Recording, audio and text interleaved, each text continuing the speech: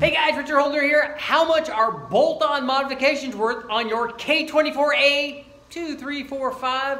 Choose your weapon. This one's JDM. Let's find out.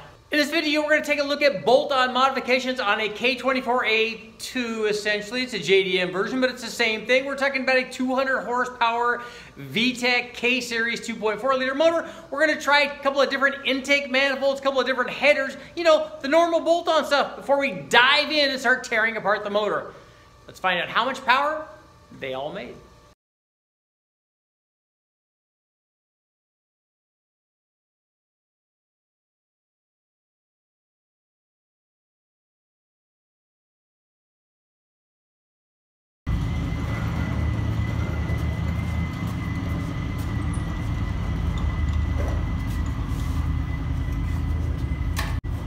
Actually, we can't do it yet. Over 10 to do it.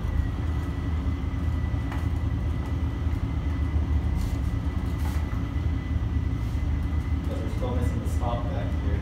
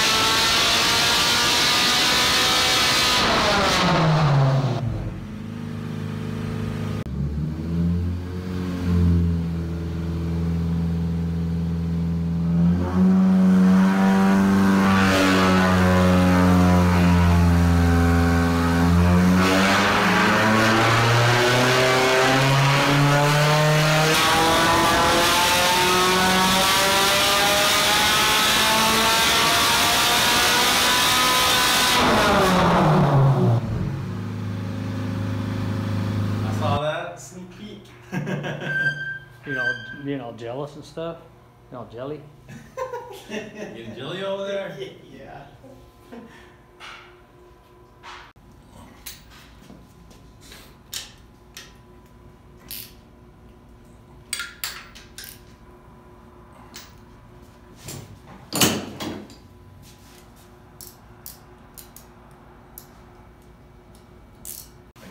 We'll see what the 2 cents away over here. This is definitely longer, so it'll be interesting to see what.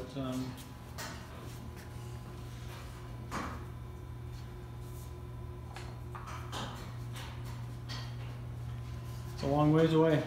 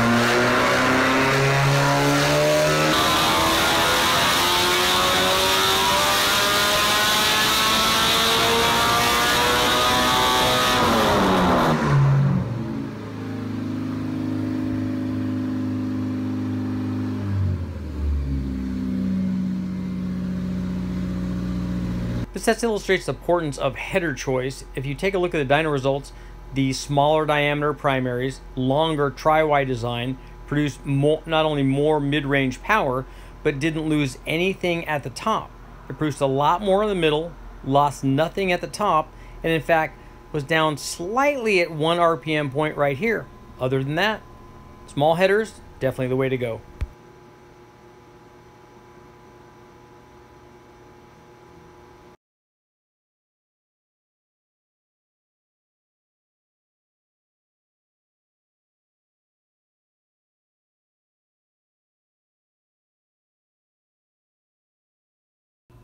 Okay.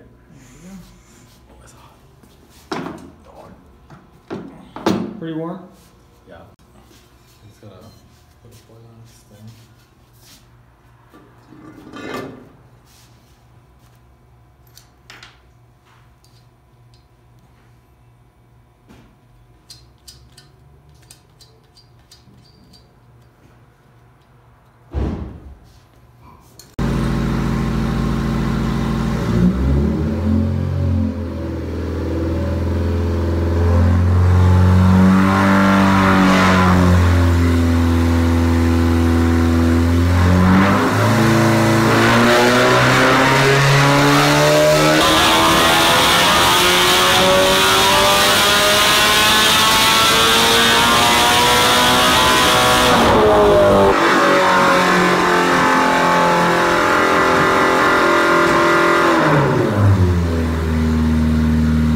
After running our header test, we decided to look at the intake part of the equation and replace the factory long runner RAA intake with a short runner SKUNK 2 intake.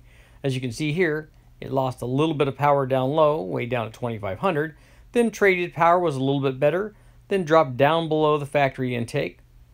See in the mid-range here, but not by much. But if we take a look at the top end, we see the power jump from around 225 or 230 all the way up over 250 horsepower. Big gains from the SKUNK intake, especially on the top end.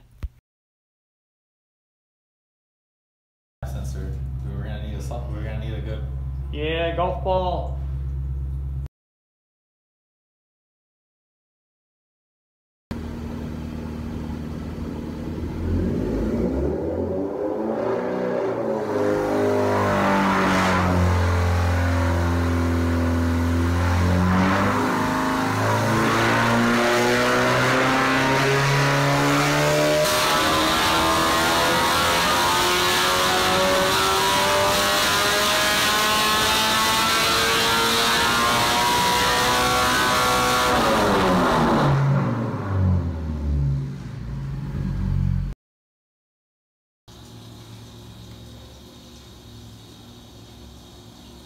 Okay, let it off.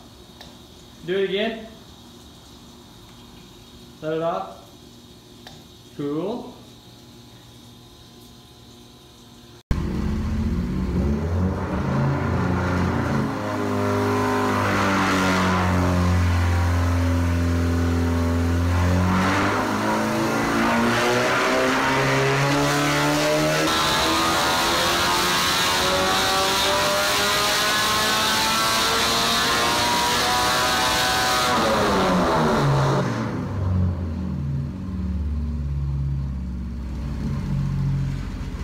Because the guys at SKUNK 2 happened to have one on a motor ready to test, we decided to try a KINSLER stack injection, and I'm glad we did, especially after we take a look at the power gains.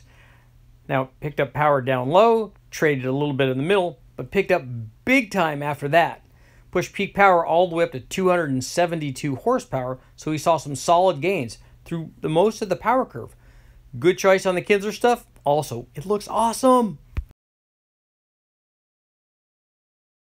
Okay guys, what do you think about part 1 on our K24A2-ish JDM 200 horsepower version of our K24 2.4 liter Honda Acura motor? We tried a couple of different intake manifolds, we kind of tried a couple of different headers, and it just goes to show you, the right header makes all the difference in the world. Even if it doesn't pick up any peak power or necessarily any peak torque, Sometimes they do. It sure changes the power through the rest of the curve. The same thing with intake manifolds. We tried the factory intake manifold that came with this motor. We also tried a cool SKUNK 2 intake manifold, and then tried this double throwdown IR individual runner stack injection. All of them cool, all of them effective, but at different engine speeds. Let me know what you guys think. Let me know in the comments. Make sure to like, share, subscribe, ring the bell, do all that stuff. More K24 stuff coming up.